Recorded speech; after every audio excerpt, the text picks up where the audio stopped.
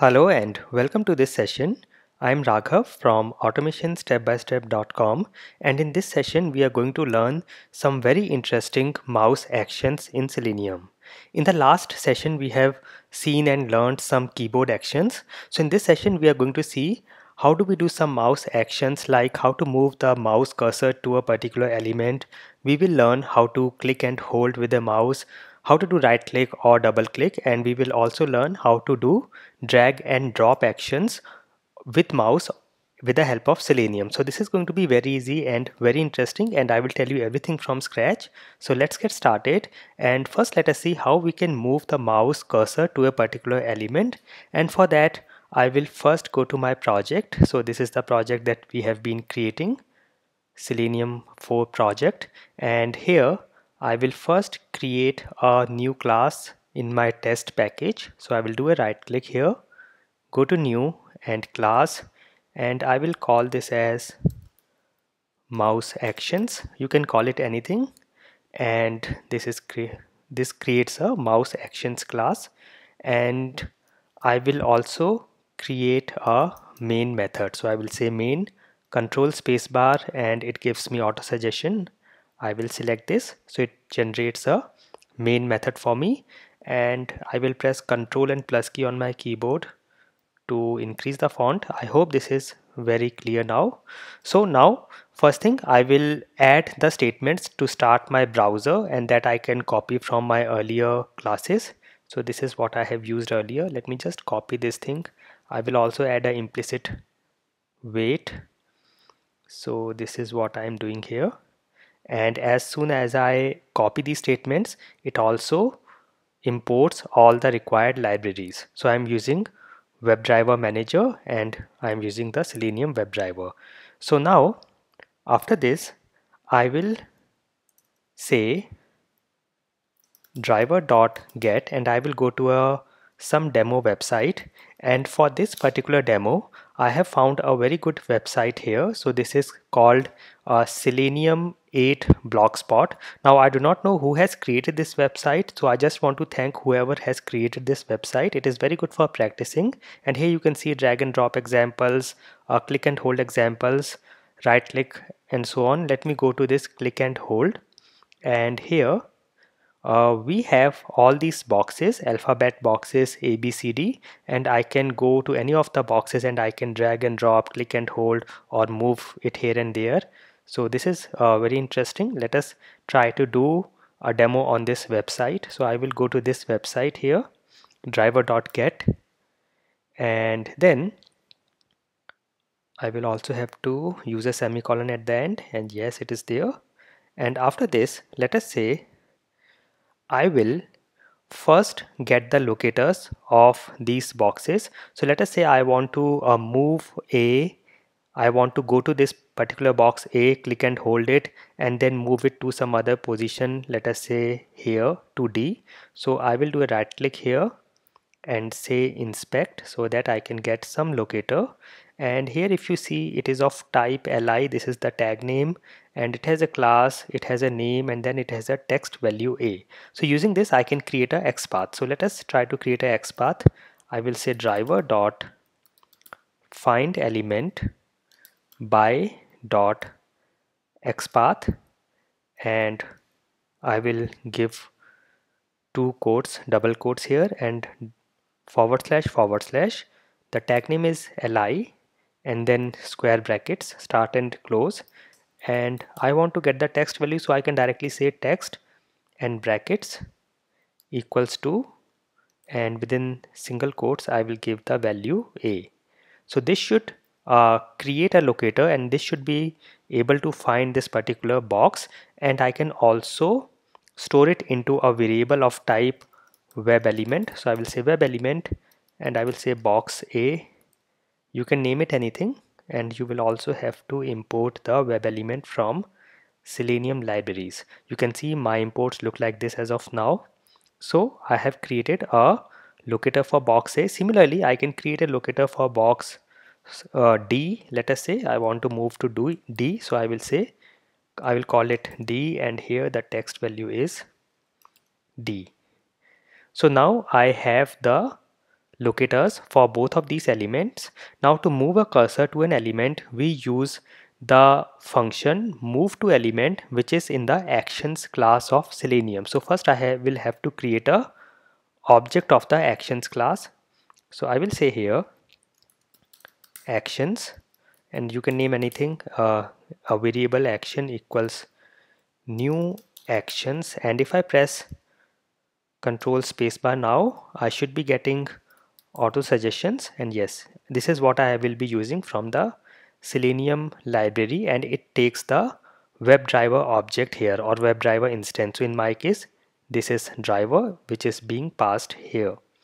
And using this actions class now, or the instance of this actions class, which is actions, I can now say I can call all the mouse functions, and if I say move, you can see we have got a function move to element, and it takes the web element as its argument. So I will say move to element, and I want to move to box A, and to perform the action I will have to say actions dot build dot perform, and that's it. This should do the action for us, and after this I will close my browser. So I will say driver.quit, and at the end I will also just print out, I will say syso control spacebar for auto completing system.out.println statement, and I will say done. So this is just to make sure that it has reached this position and everything has been performed successfully. I can also just add a sleep before closing the browser, and this I am doing so that we can see the action being performed on the screen. And it is not recommended to add hard weights like this, but just for this time, so that you can see this performing on the screen, I am adding a sleep of 2000 milliseconds or 2 seconds. I am also adding a throws declaration for thread.sleep, and that's it. I will now do a right click, run as Java application, and let us see this on the screen. So it opens the browser, goes to the application, and it should have moved the cursor to the box A, and if you see the console, everything is fine, and I also get this text done, but we could not actually see anything changing on the screen because it just moves here and does not do anything. So for that, let us try to do a click and hold. So it will go and click and hold, and this is the function click and hold. So after moving to the element, I will say actions dot click and hold. You can see we have this action, and if I want, I can also pass the element here box A, but because my cursor is already there, I do not have to pass, and it will also verify that it is able to click and hold box A, because it can do that only after moving to box A, because we are not giving box A here, we are only giving box A here, and then we are just saying click and hold. So it should click and hold to at the position where we have our cursor, and then I will say after clicking and holding I can also do a right click action, but before that let me say actions dot move to element, and I will say box D. So this should make some changes on the screen. It should go to A, click and hold, and then move to D. So this is what we should now see on the screen, and let us save, and I will run this and check. So it opens the browser, and yes, so did you see it has moved the box, but because we did not release our mouse, so we could not see the other box, that is D, moving back to A's position. So for that, instead of actions.build, I can say actions.release.build or actions.release.perform also I can say directly. And let us save now and run again and check, and yes, you can see for a very small duration we could see the change. Let me do this again, and you can watch carefully. It has actually moved the boxes. You can watch now, it moves the boxes and then releases, so that's why we could see this action on the screen. So I'll just change it back to build.perform. So we have seen move to element, click and hold. And for right click, I can just say context click. This is the function context click. So let me do that here itself.